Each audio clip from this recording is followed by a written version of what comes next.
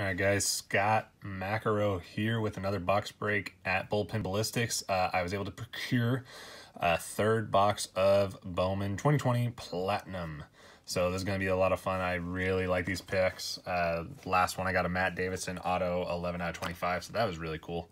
So yeah, let's get to opening this baby. One thing I have noticed with these boxes, because I'm getting these off of eBay, which I'm probably getting a little higher than retail, but I have noticed they're always in really bad shape. I gotta be honest. At least this one, the bottom's not messed up, just the sides. Luckily there's like nothing in the box, so the cards so far have been untouched. Right, nice little pack.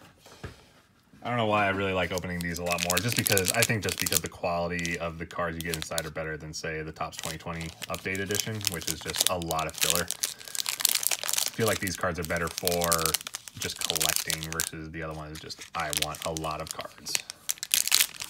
So yeah, same thing as usual. What we'll do is go through this pack, weed out the two parallels, and then the ooh, what a start, Tatis Jr. But then we'll take out and sleeve the parallels and then the auto. And then of course we're looking for 1 to 2 pitchers, probably just one out of these, as there's only 25 cards. But no, that's a great start. Fernando Tatis Jr. Kershaw. I think I already talked about Kershaw. Although actually that video may be lost, so I may have to redo that. Zach Gallen. I like Zach Gallen. I might actually talk about Zach Gallen just because I like him. Ooh, that's a trout card. I'm keeping that. I'm going to sleeve that. Chris Bryant. I'm liking these. Francisco Lindor, Zach Greinke. And we have our first parallel. That is a Jorge Soler. So that's going to get sleeved. And let's see. Is that another one? I can't tell. Bryce Ball. That's the only thing. Like, the only issue I have with these, with the Platinum cards, is that it's so tough to tell the parallels. Probably have said that already. But I'll put that off to the side just in case. Ooh, and then we have our auto. All right, let me put that down and let's take a look. So who is this guy? Adam, I can't pronounce it. Kloffenstein? Pitcher for the Blue Jays. That's cool. I guess we're going to have to talk about him because that's an auto. And, you know, I like to talk about autos, so I'm going to have to look this guy up because I don't know Blue Jays pitchers very well. Yeah, let's put him down really quick while I open up the sleeves. That's a cool little card. I don't know, I like autos in general, so I'm always happy to pull an auto, period. But yeah, let's sleeve him up, and then because he's an auto, he gets the top loader treatment. That's cool. And boom. So yeah, there we go. So Kloffenstein. What a name. Let's see, what's some info on him? Finished runner-up in the 2019 Northwest League. All right, so this is a prospect. I feel like, is that all? It says one autograph card. It doesn't want to say specifically because I feel like I've gotten nothing but prospect autos out of these, or at least rookie autos. Not sure, but no, this is about his 2019. That's what it lists. So he may be a rookie. Dang, he's a big boy. He's 6'5", 243.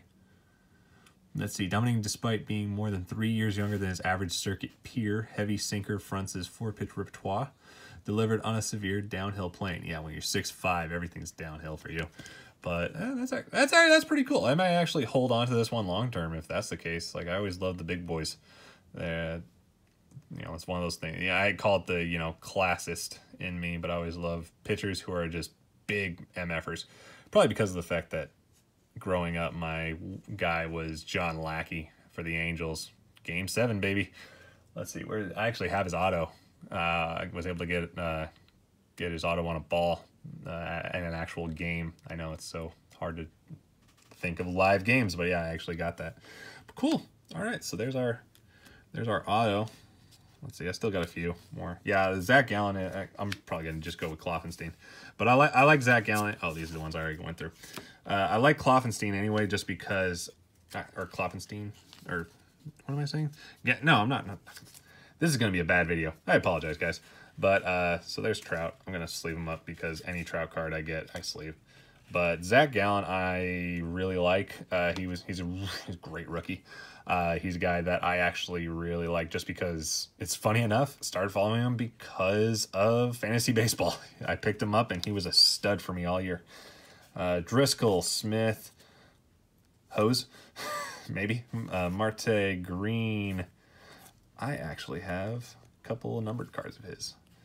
Volpe, Wyatt. Oh, we are all in the kind of young guys. Toglia, Bielik, and Casey Mize. What a way to end it. That's actually a guy I'd like to talk about too. Casey Mize is a hell of a prospect. I'm looking forward to how he turns out because Casey Mize is damn good. He's going to be a stud for the Tigers. Actually, funny enough, if I remember correctly, is it Casey Mize? Casey Mize actually might have came out of, I know he wasn't born here, but I think he actually trained here in California. His name sounds very familiar as far as like guys that I know of that have trained through here. But yeah, all right, that's not a bad pack.